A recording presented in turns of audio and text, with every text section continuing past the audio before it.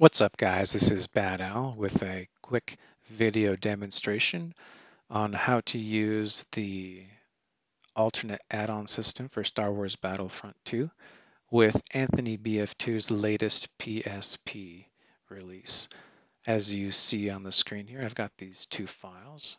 This is AnthonyBF2's latest release, and this is the 7Z file containing the add-on system plus the Realm of Chaos mod that I've made that goes along with Anthony's latest release. I don't want to make this video too long, so we'll get right down to it. I'll do a Control-N to bring up a new window. Over here, let's do create a folder called Extract.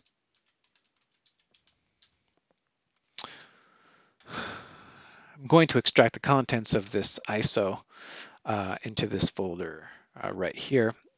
And then we're going to use the add-on system with that straight from the file system without making a new ISO or CSO. So let's go to mount this. In Windows 10, it just lets you mount this, and so we'll extract it there. If you're not using Windows 10, if you have a previous version of Windows or another operating system, well, you can't use this if you don't have Windows. But if you're using a previous version of Windows, then you'll have to find an alternate method to extract the contents. Okay, so then we'll eject this one. Okay. Now the cool thing about PPSSPP is that you can just, here, let me bring it up, drag it into this window. So this is the game contents. This is just these are all the files extracted. And what we can do is just drag this into PPSSPP and it'll play it, which is awesome. And being able to play the game from a folder is also possible on the Android version of PPSSPP. I happen to have an NVIDIA Shield TV, and it works just fine. As you have to navigate to the folder and launch it from that folder, but it works, which is fantastic. So let's go into instant action, and we'll see what the game looks like on basically how Anthony released it. Here we go. Here, there's these two eras right here: Clone Wars, Galactic Civil War. We'll just go ahead and launch into Bespin. Make sure everything's working good. All right, and everything appears to be working good. Cool. All right, we'll exit that for now. Now we'll go to this add-on system right here. We'll take this and we'll extract it here. This is going to produce this add-on folder right here, and we'll cut it. And then we're going to navigate to the LVL PSP folder here, and then we'll paste it in here. Okay. Now, in the add-on folder, we'll see a few files at the here. For using this system, the important thing to look at, we have the initial setup.bat and the click to merge.bat. So as it implies initial setup, basically we just run that once, and then every time we basically want to add in another mod. In this case, there's just one mod, the 002 mod, and if there were more mods, you'd see other folders that look like this. It would be 002, 004, up into 999 should work. Before we get started, let's take a look at initial setup. What's in there? I don't like to run batch files without knowing what's in them, so we'll take a look here.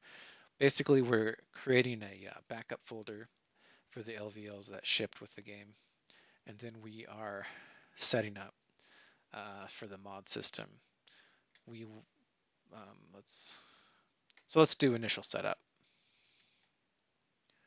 got a couple more files in this folder: base.core and base.mission.lvl. Inside the mods, there usually should be a mission.lvl and an add-on. In this case, 002 LVL. This add-on 002 matches the folder name, and that's what the add-on system looks for to do the modifications to the menu system. Okay, so initial setup is done. Like I said before, this click to merge, every time you add in a new mod folder, you should run the click to merge.batch file. Let's run that one. You should see there's these two things come up. Just sort of there's an error there, but that's okay. Now we should be all set up. Let's go back to PPSSPP.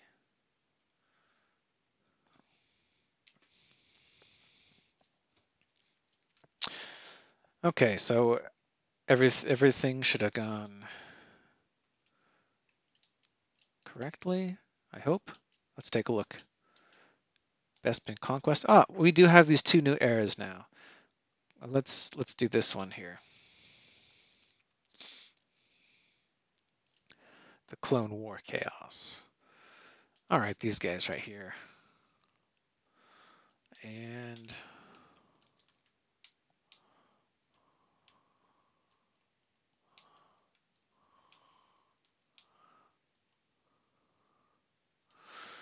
all right, there we have it. There is the successful mod. This particular mod,